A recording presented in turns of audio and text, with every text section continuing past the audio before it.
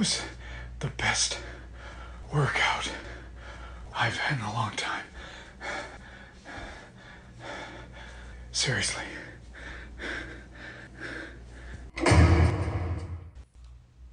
There are several factors in play when I'm picking a spot to watch and listen. After all, I'm going to be there all night.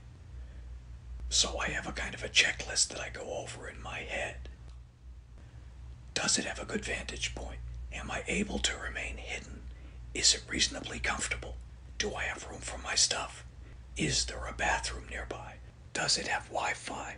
Do they accept major credit cards? What's their cancellation policy? I just heard what sounded like a wood knock, which is literally a knock on wood, which is what we call it in the field. It's like a technical term. It's a wood knock, a knock on wood, like something knocked on wood. And here's the thing, there are very few things in the wild that can knock on wood. I mean, I suppose, it could be a wildcat chewing on a stick and another animal called it abruptly and it turned its head fast, not realizing how close it was to the tree, and the stick knocked the tree, a wood knock. Or if we stretch things a bit, it could have been that, let's say a raccoon placed a snake in a tree by mistake. I don't know why else it would do that.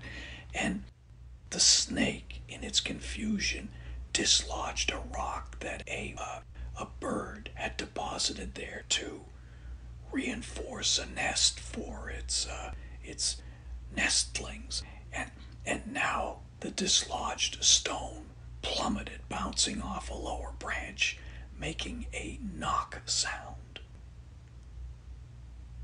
Or, and I know I'm reaching here, maybe a grazing deer dropped a piece of deer food from its mouth, and when it bent down to pick it up, its antler hooked a squirrel who had a chestnut, and when the deer raised its head suddenly again, it flung the squirrel, and the chestnut flew from its tiny grasp, knocking out a salmon that had been placed there by a bear, maybe for a snack later, and the salmon landed on a stick, leaning against a rock, snapping it against the tree, thus making a knocking sound. Or, contrary to popular belief, in investigating the unknown, you do not have to spend hundreds and hundreds of dollars on high-tech equipment. I find just as good, if not better, results using a curling iron, an air fryer, and a common household delinter.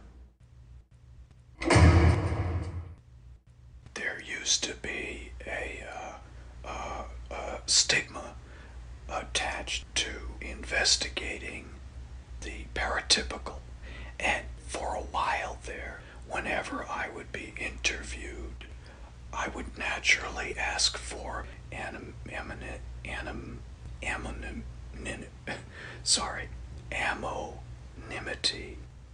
and they offered to disguise my voice, but I happen to be one of those rare gifted people who can actually disguise their own voice. So I would go like well, I don't like talking about this subject because I don't know what might happen to me if people find out. Unfortunately, everyone still knew it was me.